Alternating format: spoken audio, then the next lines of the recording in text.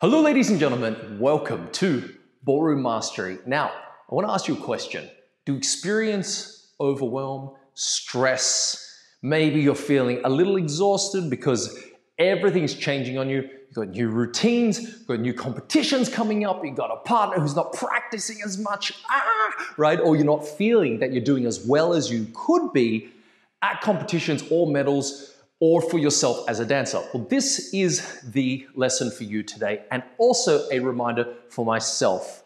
Now, I remember when a student came to me and they experienced the best competition results of their life. For decades they've been dancing. They have been experiencing the ups and downs of partners that weren't as committed, partners that weren't as there for them, partners that really weren't the right fit, so to speak. Now, that didn't deter them, right? That kept them going, that kept them in the game. But it wasn't the right match. And now, suddenly, after years of practice with the right partner, with doing the right work, they've moved from quarterfinals to semifinals to placing in the finals. And it turns out they just weren't happy with the result. Now, question, are they not happy with the result, or are they not happy with themselves, right? Where is the real problem here? Does it lie in all the things outside of them, like the competitors, the judges, the adjudicators, the partner themselves? Where is the actual happiness, so to speak? Where is the actual joy of the result finally manifesting? Where does it actually reside? Does it actually reside in the accomplishment itself or the achievement? Well, the answer is no. I don't believe that. I don't believe for a second that it's the external world that is what we are aiming to get validation from. Although it is important to track our progress, to measure our milestones, to know that we are doing better, i.e. going from a semi-final to a final. But why didn't that make this couple, so to speak, happy? Well, I don't think happiness is what we want to aim for to begin with. I think that what we're trying to do here is trying to understand that we're feeling the results that we get, we've earned them, that we feel deserving of them, right? So it can be sometimes a worth question more than a happiness question, all right? So when you're moving towards what you want and you're experiencing those overwhelm, that feeling, or you feel a lack of disappointment because the results aren't there, well, maybe your expectations are in the wrong place, right? So I said to this couple, first of all, did you expect to do better? Yes, was the answer. And I said, oh, isn't that interesting how ungrateful you are all of a sudden? You know, for decades you've done all this work and then, oh, we should have placed higher. I was like, according to who, right? Like the judges? You think they've just been wrong all this time? I said, no, it's very obvious what you need to fix, but you're not willing to do the work. So this was a very confronting chat in a way for them because I said, look, you could do it and do much better at it, but you're not willing to do the work. So your expectations, like I expect to place third or second or first, versus where you are and the work that's required to get you there is not in alignment. So yeah, you're doing the lessons and you're practicing, but you're not actually changing the way you dance fundamentally to earn that position, right? So you should actually be quite grateful that you're even in because you're not willing to do what it really takes to crack it up there. Now you could, and it's going to take work, but you've got to reconfigure things, right? So if you're trying to get a better result, but you're not willing to do the work, that's just crazy.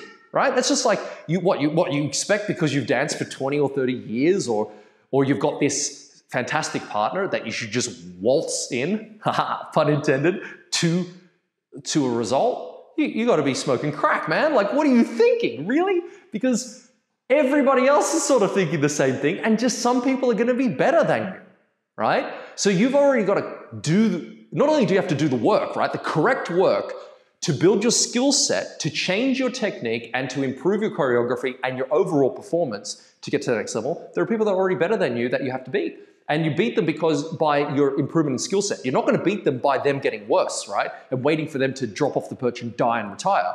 You can only do it through your own work. And this is where the mindset's so important. So you have to align your expectations with reality, okay? You have to look at the world and go, okay, they're clearly better than me. It doesn't matter how long they've been dancing. They just have better skill sets and they're better quality dancers than I am, but I can give them a run for their money. What can I improve myself? Seeing as though I can't change the results, the adjudicators, the examiners, the judges, the people that don't like my dancing, I can improve my dancing. I can improve qualities of it in myself. What do I need to then do? Now that takes a fair bit of awareness and insight, right? Because He didn't want to hear that. This is not a conversation. It was like, oh, that makes a lot of sense. It was more like, you could feel like it was challenging his core beliefs, right? Good, that's what I do. That's what you should do as a coach. You should challenge the beliefs that you hold. You should challenge your expectations. Length of time does not mean that you will get a certain result, okay? Some people will do better in a shorter period. Why? Because of what I'm mentioning in this moment, right? In this next part of this lesson. We've got the expectations lining up, so therefore, what happens? Okay, how do we do that, I should say? If I'm looking at my schedule and I'm dancing one private lesson a week, a group class a week, maybe two, one practice a week, I should not expect that I'm going to become world class. It's just not going to happen. There's no one that becomes an Olympic gold medalist doing minimum, okay? That is what a social dancer would do for fun, not a competitor as an example, okay? So if you really want to improve your skills, you actually have to train virtually every day. If you're really serious, you are training every day, right? And so you don't need to understand that part of it, but you might need to adjust your expectations if they're not matching your reality. You should never drop your standards, however. So your standards are, my standard of training is that I have a high quality in my frame. I have a high quality in my presence, in my posture. I have a high quality to be on time all the time, right? So your standards don't change, but your expectations have to match what you're willing to do in terms of workload, right? I hope that makes sense. Now, the other part of this, this important narrative that you have to run within your own mind and to correct as you go along is looking at how driven you are to do the work, right? Like how much do you actually want to make it happen? So for example, you might say, well, I'll add on an extra practice and an extra lesson. You are going to see a correlation in the improvement of your results. But there's a law of diminishing return. At some point, you might be doing 5 lessons a week, and then you might be practicing every day, and then you're just not getting better. That's called a diminishing return. That happens to all of us, and we can actually get past it, but it requires a reconfiguration of what you're actually practicing and how you're doing it. Then you have to realize that it will take more work to get a better outcome. So that is important if you've been dancing for many, many years and you feel like you've hit a plateau. You might be also hitting a diminishing return. But I doubt that because most people just really don't dance enough, right? They don't practice enough, although they say they do, right? I want to encourage you to do more, to practice more. Watch the feedback come to you. It's going to be beautiful. You will love the experience of doing that. Now, the second part of this is the way that you talk to yourself. Okay, so if you're unhappy with the result, if you're unhappy because you're feeling overwhelmed with the amount of choreography or a medal coming up or something like that, you have to accept the responsibility that it's on you to make it better. It's not on to anyone else. It's not to your coach. You can't, you're gonna want to blame your teacher or your coach for not giving you routines in time, for the studio not being open enough, for your partner, being a heffalump when they dance, right? But it's not really on them at the end of the day. It's on you. That is the liberating part of this, right? It's the freedom, if you will, of dance. But it's really, really important that you also have a positive self-talk, right? It doesn't mean that you can't be harsh on yourself in a way if you know that you're not doing well enough, right? So you can certainly have those confrontations with yourself if you need. But I'm a big proponent of being kind to yourself, all right? Critiquing versus criticism is quite important here. So rather than tell yourself, I'm a shit dancer, say to yourself, that was shit, or it's not me, it's my technique, right? You're detaching from it. You're not saying to my core being, to the fundamental nature of my essence, I am a terrible human because I fell off balance, because I'm off time, because I'm crap. No, you're saying to yourself, that was crap, and I can fix it with technique that my coach taught me. Or that was not good, how do I fix it next time, right? And that's a better approach.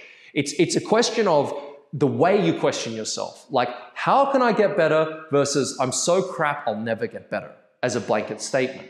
Now, this sort of self-talk matters more as you get better, right? Because in the beginning, you're a bit naive in your dancing. You don't know what you don't know, so you're all good. You're enthusiastic as hell, and you're cool to go with the flow.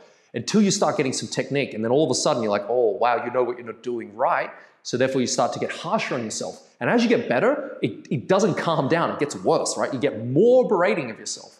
So my encouragement to you is to make sure that you keep that self-talk in check. If it works a little bit in terms of being critical to yourself, check it. Check yourself.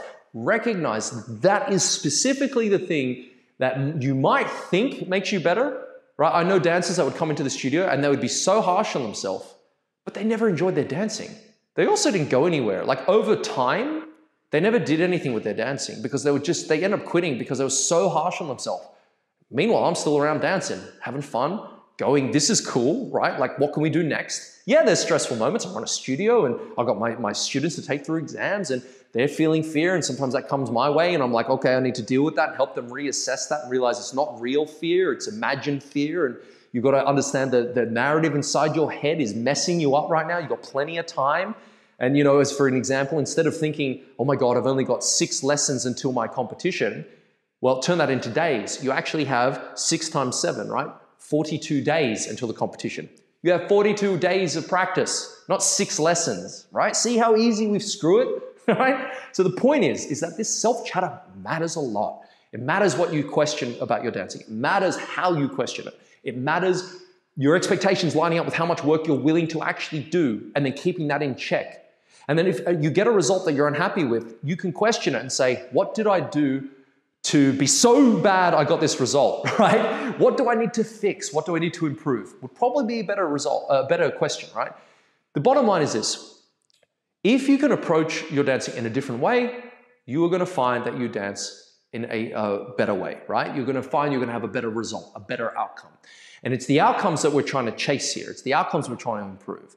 This lesson, so to speak, is not for people who just are happy to do whatever and get on the floor and whatnot. This is for people who actually want to improve, to get the most out of themselves. So adjust your expectations to line up with the strategy of how much you're actually willing to do, then how much work you're actually willing to do to make that happen, and then look at deep down inside you the self-talk that you have when you're actually in the studio. And recognize as well that if you're in the studio for 2 hours, don't say to yourself, I practiced for 2 hours, because you didn't, right? You might have been in the studio from 7 p.m. until 9 p.m. and you can be like, that a boy, yes, good girl, right? But how long did you actually practice? If you just meandered around chatting to everyone, fist pumping, what's up, sipping on your coffee going, yeah, day was good. Oh, better practice at 7:30. And then all of a sudden you're like standing there, oh, yeah. And you like half-ass your movements for like 20 minutes. You have another coffee, it's 8:15, you're back on the floor, oh, better try another routine. You've just danced for like 30 minutes maybe, but you haven't danced, right? You've danced for like 10, but you were there for 2 hours. See how easy it is to screw yourself with this self-talk and be like, but Vaughn, I'm practicing a lot. I'm in the studio 6 hours a week. It's like, but how much are you actually dancing? Okay, think about it. Because it is the exertion of your body on the nervous system, the stretching of your muscles and your nervous system to constantly repeat a task to build it into a habit, to make new firing and wiring connections from your brain to your body, to then be able to execute on time, to get all these things to happen, to remember your choreography. You need to practice a lot more than what you think you are. So therefore, be easy on yourself. Don't say I was there for 6 hours, why aren't I getting it? You probably danced for 3, maybe 2, and you've got 9 dances to go through. Okay, 9 dances in 2 hours, right? It's 180 minutes. You're less than 10 minutes a dance, right? Less than 10 minutes a dance. What are you actually expecting from yourself? Do you see what I mean? How easy it is to like ruin your own dancing, your own life with the false pretenses you already set up for yourself. So I really, really encourage you to look at the way you're approaching your practice sessions and to be really strategic, because guess what? You can't have enough time to practice. I said it. You could have 6 hours a day. Trust me, it wouldn't be enough. Plus you'd be exhausted and you'd probably burn out. So if you can only do an hour a day, well then how do you best use that time? And that's a better question, right? How do you best maximize your time? And that'll be different for everyone. But it won't be by turning up and doing the same thing every time and expecting your results to change. That's just crazy, okay? You have to be strategic and smart. And it starts with the way you think about it, the questions you ask yourself. I hope you have an awesome day and an awesome time. And until next lesson, visit ballroommastery.tv for some more free training and hit up the YouTube channel. Thank you.